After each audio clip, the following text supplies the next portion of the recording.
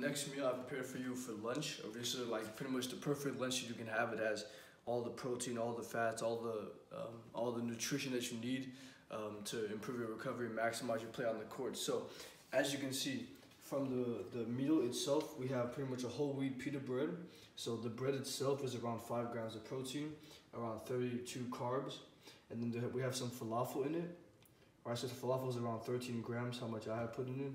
And then there's some hummus, which is around 2 grams of protein inside it. And then there's also some yogurt dressing around.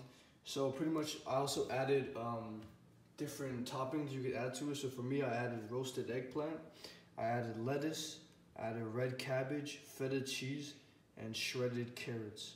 So overall, this is a really good meal. It has a lot of nutrients, a lot of protein, a lot of carbs, and just a really good meal.